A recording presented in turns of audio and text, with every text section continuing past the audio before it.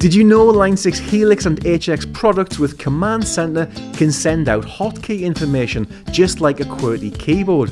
This means you can control a Mac or PC by pressing Helix foot switches. You could control a door using your feet or stop and start things like YouTube or iTunes.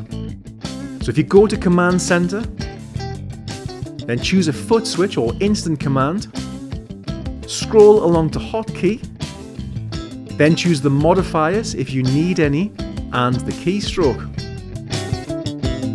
This process is now even faster if you use HX Edit. On the Command Center page for hotkeys, you will find a keypad. Just type in the hotkey commands you want to assign. Setlist 8 on Helix already has a lot of templates set up for using hotkeys, so maybe check that one out first.